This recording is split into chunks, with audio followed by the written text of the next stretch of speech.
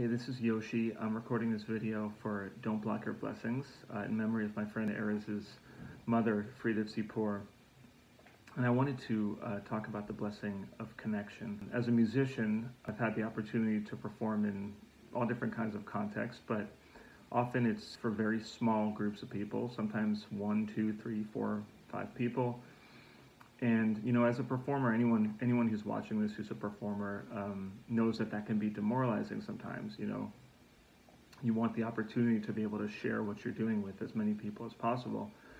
But I just wanted to, focus on the blessing of that opportunity for connection. No matter how many people it is in that moment, the opportunity to connect in the moment with your artwork, or really anything you're doing. It can be a conversation, it can be anything, any kind of interaction.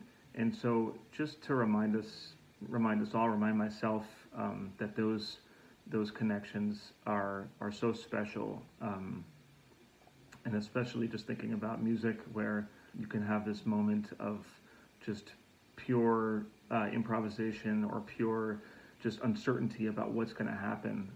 I think that's something that's so special, and something that's important for us to hold on to, and it's something that brings us together. So I bless us all in the new year, that we should be able to have more and more of those opportunities, virtual or not, but that we should all just remember to appreciate those moments of connection.